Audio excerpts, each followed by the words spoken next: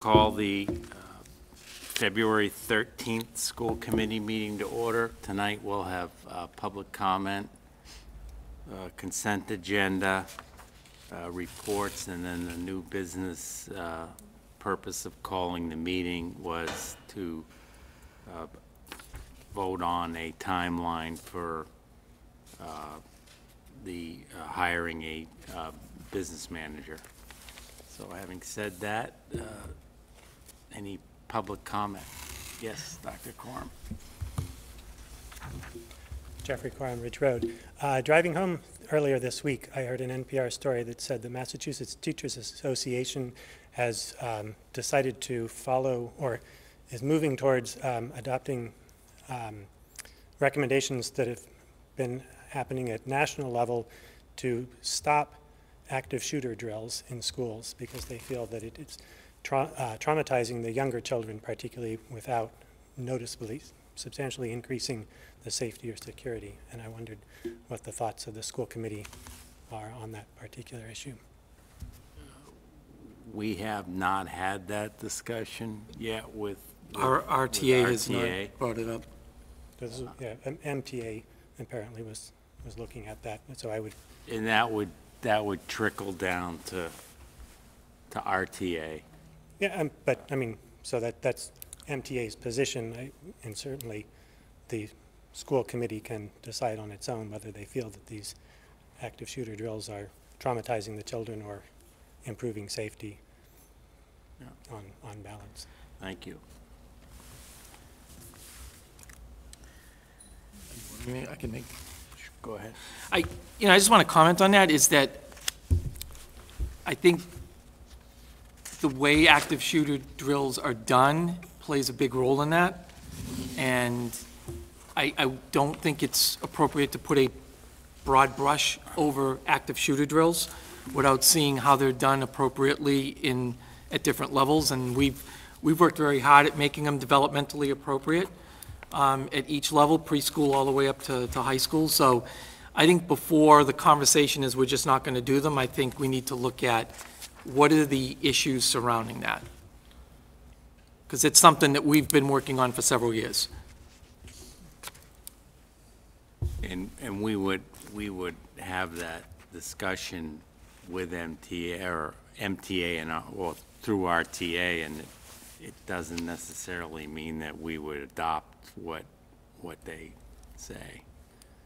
I'd like to know the reasons for it before, you know. And I mean, I've attended a lot of workshops on safety drills. I think the police department would have a different perspective also, and I think that would be important to hear. Yes. I'm wondering if, as a part of that process, it might be good to collect some, whether by survey or something else, some feedback from parents of kids who have gone through the safety drills, just to know what their experiences have been, so that there's another dimension to that discussion. Yeah, that would be way down the road. We would need, I mean, I would want to hear from RTA first. I'm not going to take direction from MTA. We would take it from RTA. No, I was just thinking that if there are decisions that are going to be made about it, that would be one important dimension of one piece of the data about it. Thank you. Okay, we'll do reports. Mr. Parks. Nothing as of yet. Dr. So I'll be really quick. At the beginning of the select board meeting on Tuesday, what was it, yesterday? Tuesday. It's just a blur. They discussed the two select board chairs of the ad hoc presented the proposal for the structure of the Ultimate Alliance for Social Justice Committee. And the committee the select board had a discussion and had questions. And in the end, they said they had not posted that there would be a vote. Everybody is learning now. about posting for the public when there's going to be a vote. So what they decided to do was empower Ann Landry, who is the liaison to the Library Board of Trustees, to go and present the proposal with them and have a discussion about the viability and their feelings about the proposed structure. So that's where that process is right now. And if I can combine two things, I just want to make sure that in the minutes of February 6th, that there is, that it's made very clear that it's a proposal at this point and it's not a fait accompli. Under the liaison report, my liaison report, so the proposal was going to the select board, and the name, it says the name of this organization will be, but this is a proposal as opposed to a final decision, because it could change. I mean, there were lots of discussions that night about the request for a full-time executive director and what happens if funding to the town goes down, and what rationale there is for that. There were a lot of discussion that was left to be had. So I want to just make clear that this is a proposal and not the final. Can we just change the word will to may? The name of this organization may be the That's writing? fine. Okay. I mean, I'm fine. I just, the wording that I added was So the we're- proposal is that the name of the organization will be. Okay, so once we get to the consent agenda, we'll, Right, I'm fine, I don't want to vote against the consent agenda, I just want to make sure that that wording is clear. Thank you. And then I see that Chris Kelly is not here, so I just wanted to give a shout out to the Reading Public Schools and the Pegasus Foundation for bringing Mikey Fallon here on Monday night. He was his own wonderful self, and I've seen and organized his presentations many times, and a lot of the parents in the audience were actually there because their kids told them they ought to go see him. So the goal of having the school assemblies combined with the community presentations seems to work, because then there's discussion at the dinner table or wherever. The kids and the parents are able to see the same thing, and he's very provocative in terms of making you think about the stereotypes and assumptions that we make about people that we see and meet, and how important personal interaction and respect and connection is. And the difference between this presentation and the ones I've seen in the past is that he really wound in his own personal experience, which was very, very powerful. And I think from what I heard from the people there and what I saw, very worthwhile. I haven't done a survey, but it was a very powerful presentation. And he loves coming back here. thank you. Thank you. Ms. Peralta. I have a really quick one. I just wanted to let the committee know that the next CPAC meeting is Wednesday, February 26th at 10 a.m. The board is trying something new this year, which is to have, to try a meeting late morning, just to see if there are parents who have a hard time making it to evening meetings who might be able to make it to a 10 a.m. meeting. So it's sort of a trial to see if they get a different group of folks. So CPAC meets Wednesday, February 26th at 10 o'clock in the morning. Mr. White? So a couple of things, and Mr. Parks may be able to add in, but it sounds like what we were concerned about with regards to the RMLD is on hold and under renegotiation. There are a couple different proposals that they're looking at and back and forth discussion at the select board meeting about that. So that's good news, I think. And that's a very positive step from partnership across the town. Not going to cover the rest of that meeting. It's already publicly known. So, but I will add to the CPAC report a little bit. This past Tuesday night, the Federation for Children with Special Needs was here with basic parent training and information for basic rights, understanding the IEP, and there were 41 people here, which was, according to some CPAC members, the second most ever attended in a CPAC meeting, other than the Alabardia meeting, which was very popular as well. She did an excellent job, a lot of back and forth questions, and she just presented in such an open, honest, relatable way, and I think it really helped a lot of parents in that room. So Jen was also, Mrs. Dice was also very interactive as well, and that the whole vibe was good, was very positive.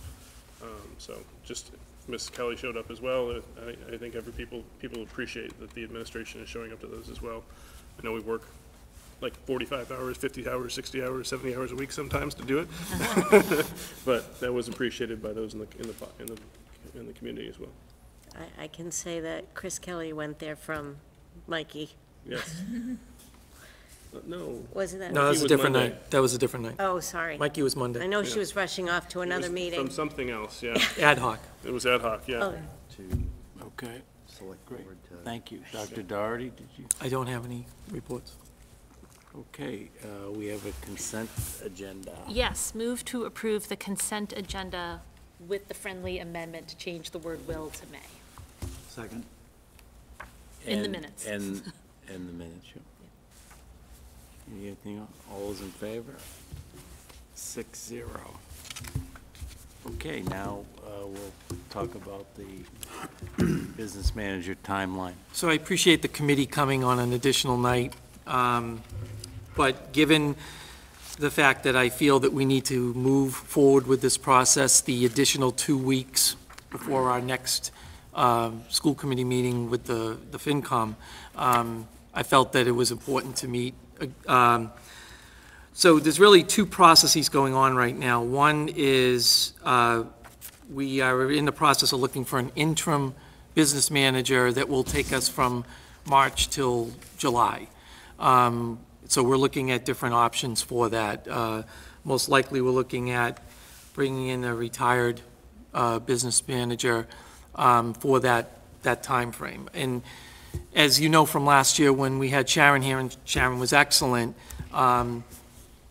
for a variety of reasons, a lot of retired administrators cannot work a full week. So that's the downside of bringing someone in, especially when we're trying to close out the fiscal year. So we're going to do everything we can to make sure that we bring someone in, or someone's in, that are able to continue to move our school district forward in closing out the fiscal year.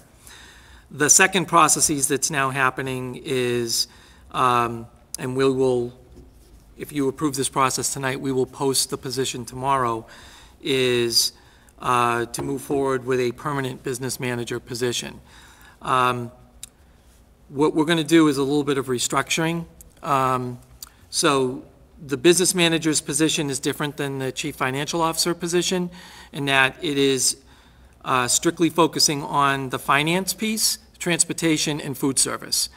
Facilities and technology would come back under the superintendent, as it was when Mrs. Dowd was first hired. And the whole premise is that we bring a person in, we have them focus on the budgetary piece, the expenses, accounts payable, reconciliation, all of the payroll, all of those important aspects. And then as time goes on, as they get more comfortable and competent with the position and build their skill set, then we can continue to add pieces to it. So that's the rationale. We're going with a business manager versus the chief financial officer at this point. I will tell the committee that this is a very difficult position to fill. Hence the fact that we're trying to make the time frame a little bit more succinct in case I have to go out for a second round. For those of you that have been involved in the past, the pool for previous business manager hires, the pool has not been that deep. And in talking to superintendents last week who have gone through the search this year, they maybe have 1, 2 candidates. One community had to go through a second round because the pool did not have sufficient staff, sufficient qualified candidates. So, So is that, with those other searches, are they doing it the same way we are, that they're just looking for someone that's handling the financial statements and not necessarily having, you know, HR or whatever, or not HR, but Yeah, there's the different, maintenance and all the other. there's different iterations. I mean, sometimes they're called Director of Finance, sometimes they're called Assistant Superintendent for Finance and Operations. I know Andover just posted for his Chief Operations Officer at a pretty high salary, I noticed. So it depends on the community. So, yeah, one of the things I was going to say, and I think you just addressed it, was I would want the search committee to select candidates with the eye that these are people that can grow in the job. Correct. And not just always going to be bean counters or whatever, that they can do more, you know. Yes, with absolutely. experience. Yes. So I'm going to have Jen Allard go through the timeline in a little bit more detail. Yes. Before we go through the timeline, as far as the people involved Oh, yes. in the Yeah. search, I'd really like to see a FinCom member on there. Yes, we did discuss that. Okay. I think knowing that they work closely with FinCom, it makes good sense to have that person on there. Okay. That makes sense. I have no problem with that. I was gonna say the same thing. It's okay if Jen, okay. Go ahead. Yeah. Thanks, Jen. So thank you. Hi, everyone. So I, to second John, just to start, you know, I think it was important that he noted our timeline and the range of dates, how we're, I wouldn't say more condensed than typical. We've done searches in a similar fashion before in this similar time frame with a similar basic structure. The reason being for, you know, the exact reasons he outlined, which was knowing what we know about the current applicant pool out there. There's always possibility that we'll need to go back into a second round, potentially. Hopefully that's not the case. To start, this is slightly different. Like I said, this is for those of you who haven't seen these timelines before or have been through this process before. We do have a similar structure for all of our administrator searches. What's different about this is the nature of in this case, the business manager position, the involvement of the school committee is a little bit more elevated in this search than it is in others. So that's only the slight change that you'll see. We are expecting a July 1 start for the position. So again, looking for the interim while we're conducting this search to have someone ready, which is very typical, to have someone start off in that July 1 start of fiscal year. So it's not uncommon to see that gap of time from our search to their start date. We will be looking, we have a couple of current staff members and identified for the committee, for the screening committee. You'll see a couple of blanks there. We often will either look for those who are willing to come on. If we're unable to find those willing, we may tap some people on the shoulder to see if there's some interest. So we have a few identified, but looking to finalize that within the next few days. So to start, their superintendent already will sit in on the process, though not directly listed as a committee member, but does kind of oversee, so he's able to be a part of that and get a full scope of the process and of the candidates. Also to note, the dates, times, locations, they are tentative. It's our hope that they won't change, but we always run into that here and there. I remember in a previous search, I think we had a snow day one day and we had to do a complete restructure, so those things happen, but we've dealt with it before, so hope would be it stays where it's at, but there is a slight potential you could see some change in the dates. So to start tonight, we're going to have you look through and approve the process. The hope would be, if approved tonight, I would be looking to post this out tomorrow. Our typical places for posting and where we've had success before has been through our online posting, applicant tracking system, Talent Ed, which posts out to School Spring. We also do a post through Monster, which helps us get a more nationwide pool of applicants. And we also look towards our professional networks through the superintendent's network, the business officers, as well as the network I'm a part of for the Personnel Association. So those are usually really help us to round out and pick from, you know, every corner that we can. So we'll be looking to do that tomorrow, hopefully.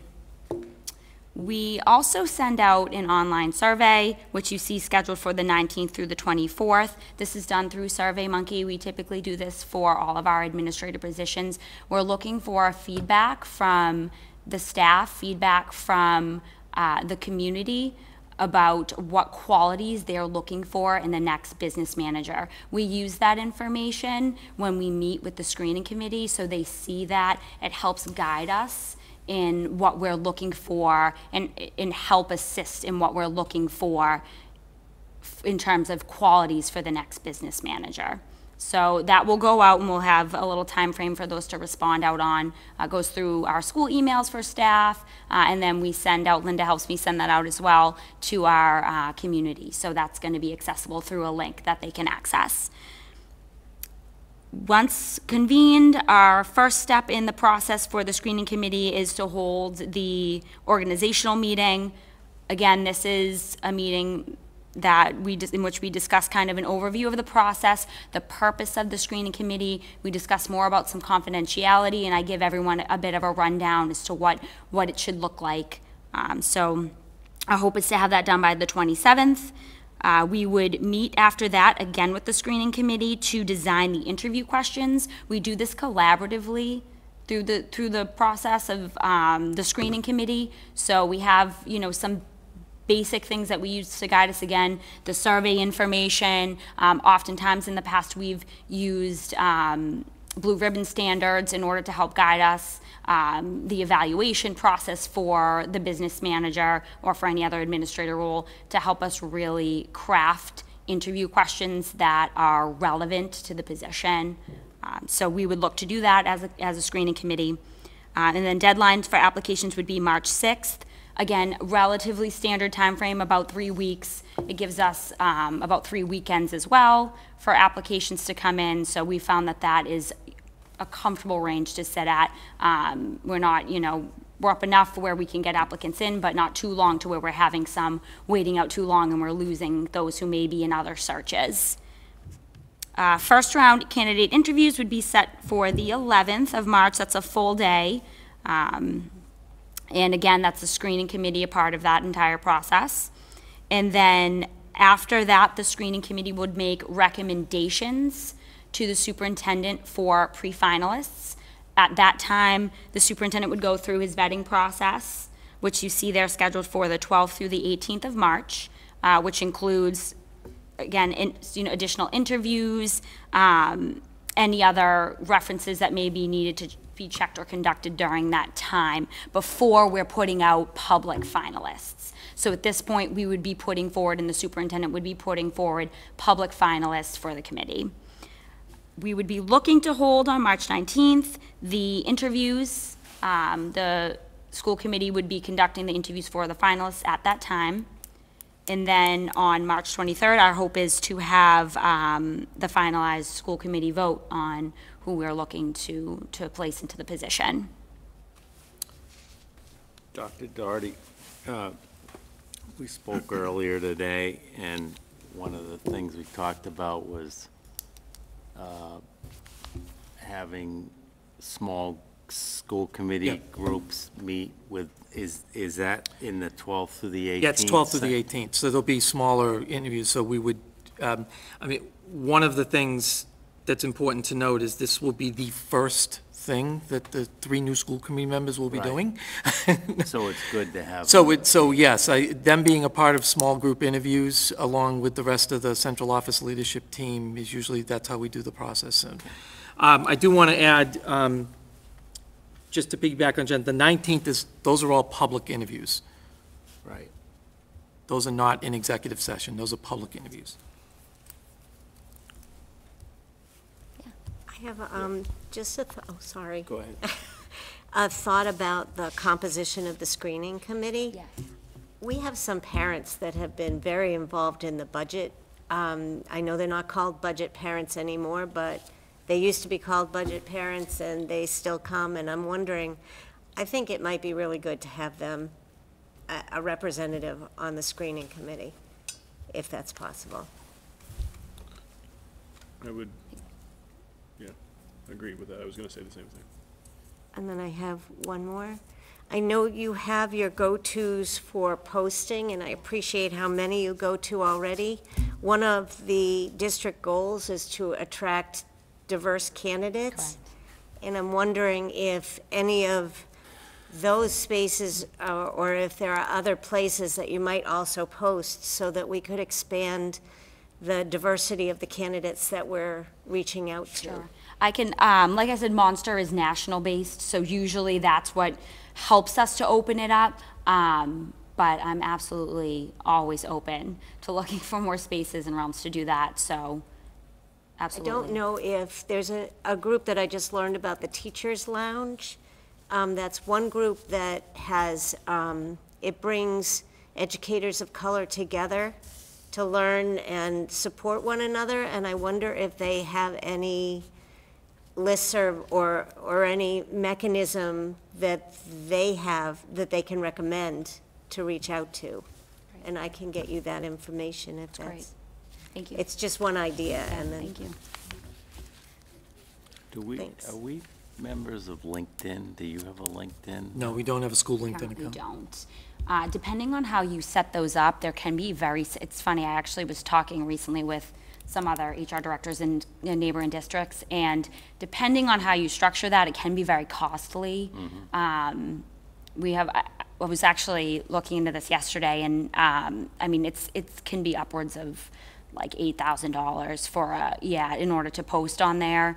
So I had a few others who were kind of looking through and vetting, and they were kind of giving us some feedback on what their process has been, meeting with some reps from LinkedIn. So that can sometimes, if we're going in as like an organization to do that, can be very costly. So it's. Would it be, to piggyback on that, would it Yeah. be possible for those of us on LinkedIn use our networks potentially to broadcast a Monster posting or a School Spring sure. posting or Yeah, something? yeah, yeah. If you, I mean, that's a slight workaround. Like if you have your own kind of personal based. I know, I do. Yeah, Yeah. yeah. And then some, whether they are CPAs or not, it's another story. But Right. my wife is, so. Yes. Thanks. So I have one comment and one suggestion. My comment is, this is typical of the process we've used in the past for years, and I just wanted to share that I've been on several of these committees now, going back almost 10 years, and the process for anyone who hasn't been involved in it is really, really thorough and really, really good. So I just wanted to make that statement. I think this is a model for how this should be done. So I just want to express my support for this process. And my suggestion, Dr. Doherty, you typically, when the screening committee is finalized, publicize it through your Yes. newsletter. Yes. So I would just ask that when all the names are filled in and the committee is finalized, I think the public likes to see who are the actual individuals who are on the screening committee. So I know you typically do that, just wanted to make it clear you do it this time. Thanks. So, I would like to, I guess I'm putting somebody on the spot. I'd like to ask Mr. Wise if you're able I'm able to be our volunteer, member. so, yes, please. I assume the Piece of the committee's puzzle all for right I with know, that? right?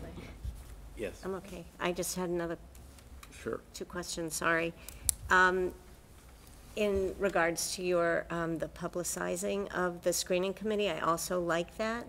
But I think coupled with that, there should be the rules that the screening committee have to abide by. So that there's a lot of confidentiality in this process. And so the public, when they know who's on the committee, need to understand that the committee cannot tell them all the names of all the initial applicants, because those people are risking Yeah, their jobs by applying here. And so I think it needs to be really clear that the people on the screening committee can say, you know, these are my requirements and rules, so I can talk to you about some things, but not about all things. Through our first You can't talk meeting, about anything. yeah. You can't talk about anything. Yeah, through our organizational meeting, which is the first meeting we have with the full screening committee, we go through, we have a form that each screening committee must sign in terms of confidentiality. So we go through that, and we have, not only is it just the bulleted list, I mean, we discuss through it. If anyone has questions, we kind of bounce that back and forth. So they do sign off to that, and we go through, I mean, there's really, what is the work done in the screening committee is confidential, even beyond once, you know, they've done their job of recommending the pre-finalists. So we do absolutely go through that in depth with them, and there is a contract that they sign, so. And I know that about the screening committee. What I'm trying to do is make sure the screening committee is protected from the public, in that the public should understand about Right, that yeah. confidentiality, because we might know who's on the screening committee, but they're not allowed to answer us. And so they shouldn't have, they will have to explain that, but they shouldn't have to defend that. Those are the rules. That's what they signed. You know me and you can trust me, and then I'll ask good questions, but that's about how much information you get. So that's just where I was coming from. Yeah. And then my other question was about the survey that's going to be given for, the online survey for staff and parents. Yes. And that is anonymous, right? I just want to confirm. Yes, so that you do not, yeah. Typically, we haven't had a required field at all for a name. Yep, completely Thank you. Yes. One other thing, I'd actually like to see this go out to the community at large rather than just parents. Only because I think if we send it out through the town, we may get better feedback on what everybody in the town is looking for. It's saying right now it's parents and community. Right, but how would we send it out We through don't the have town? that in everyone's. They don't, no, they don't do that. They They do could- not send out, we could put it on the town website, but that's about Yeah. all we can do. They won't send it out through their Listserv, Code no. Red. No, I'm not asking for the code red, but I Oh, know okay. they have weekly updates that people receive. If there's a school committee meeting, if there's a town meeting, or. Yeah, they've not done that in the past. We can put it on the website. That's probably the best we can do. Okay, that's perfect. Would another way be to release something to the Post, to the Chronicle, to the local newspapers and news media, so that they can get it out to whoever? I mean, we can't make people come, we can't make, Yeah, we can do that. you know, a horse in water. Let's do that. But if we get it out there, then more people will see the processes going on and understand what the process is, because truly, our business manager is going to be presenting a budget with us to the public, and the public is concerned about the finances of the town, and that we are frugal, and that we are using the money well, and if they are participants and aware of the process, then they're more likely to have some ownership, to buy into what the product, whoever, be supportive of the person too. So, Yes. So I think this is going longer than we thought it would, but how about that? A couple of quick things, I think. Just a point of maybe education for me as well. This is a very technical position from an accounting perspective. Are we confident, with the town accountant, I would think we would be covered, but it's not named yet. Are we confident we have the right technical questions Yes. of an accounting person? We will be providing like the MASBO interview type questions. Okay, and there's a key, answer key and all that kind of fun stuff? We have No, there's somebody who no can- answer key. Somebody who can actually interpret the answers and know that they're the right answers?